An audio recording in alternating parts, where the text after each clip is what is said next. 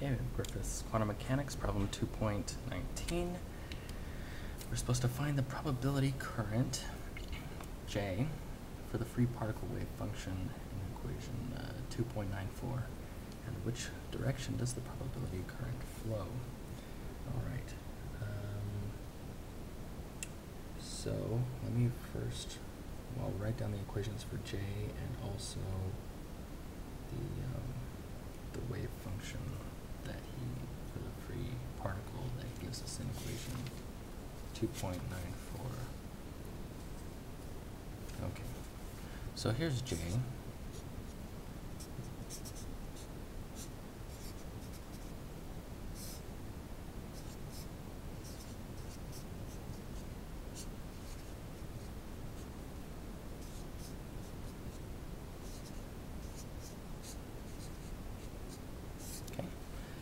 That's from problem 1.14. I think we did a video on that one. And now we need the wave function for a free particle. This is straight from equation 2.94.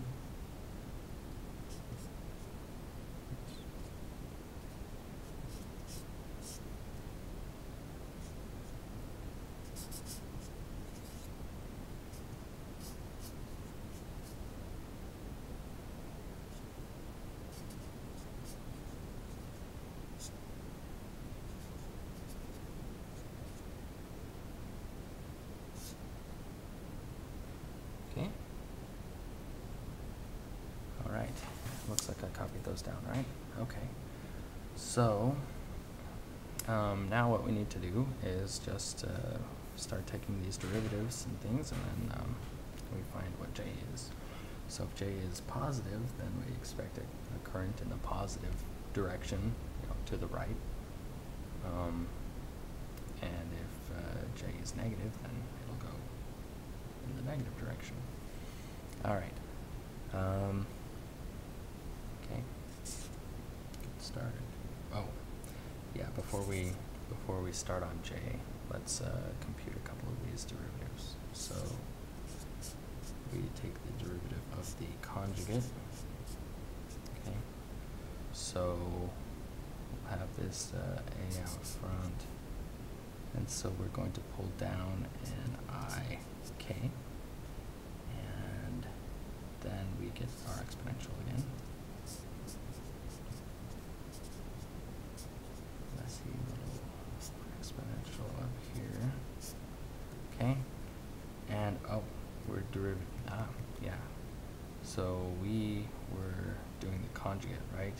So that means that this I will be a negative I, and this I up here will also be a negative I. Yeah, okay, I should pay more attention. All right, now we'll do the normal wave vector. So this time we get what I wrote before I put the minus signs in.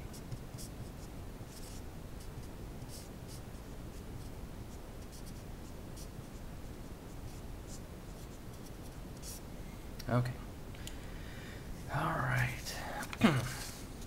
Okay, so now we'll start working on J.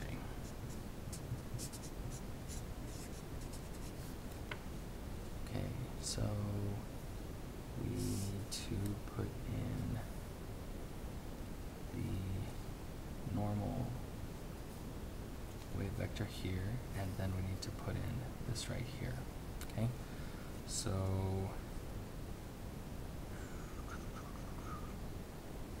oh, and I guess, I can be even more, just in case A is complex, I'll put the star there to remind us this is the conjugate of A, okay? All right, so we'll be more correct. All right, so I'm just gonna write this and then this. So there's a minus sign from right here. We have an A star. We have an I, K, and then we have these two exponentials, which the only difference is this minus sign. So basically we're dividing one by the other, and we get 1. So that we can breathe a huge sigh of relief with that. We don't have to use up all that ink. Okay, so now we have a minus sign right here, and we have psi star, so that's an A conjugate, and then we put in, and remember that also puts the minus sign on this I, so hey, why not, I'll just write, now that we're done with this basically, I'll just write that out there, so we can be more clear.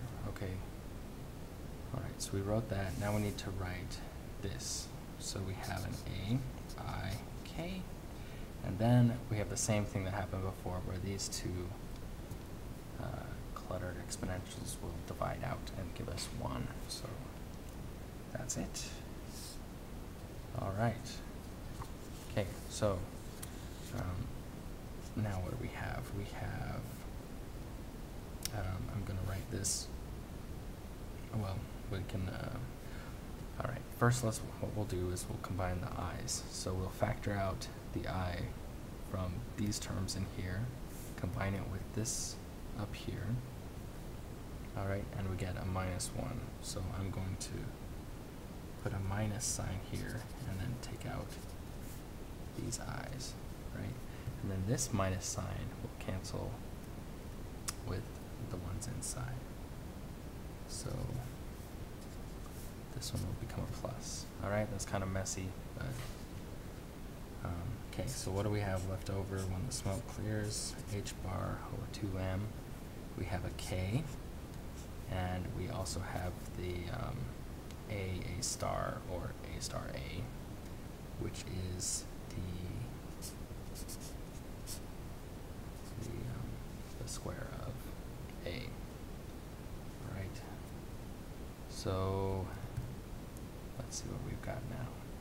So basically, did I miss? Yes. These are the same term now, and we have a 2 that comes and cancels this 2. Okay. Gee. All right. So here we go. And I think the way Griffiths wrote equation 2.94 with our wave function is he combined the waves going different directions, and he just lets k run minus or plus depending on the direction of the wave. So our sign is kind of contained in k here, because this square here is obviously positive, mass is positive, and h bar is positive. So if k is positive, then j is positive too. All right, and vice versa, right? If k is negative, then j is also negative. All right, so k kind of gives you it's kind of the momentum, right? It's the wave vector. It gives you the direction the wave is traveling, and so it looks like we've shown here that the probability current will flow in the same way that the particle is moving. So that's good news. That seems to make sense to me. So.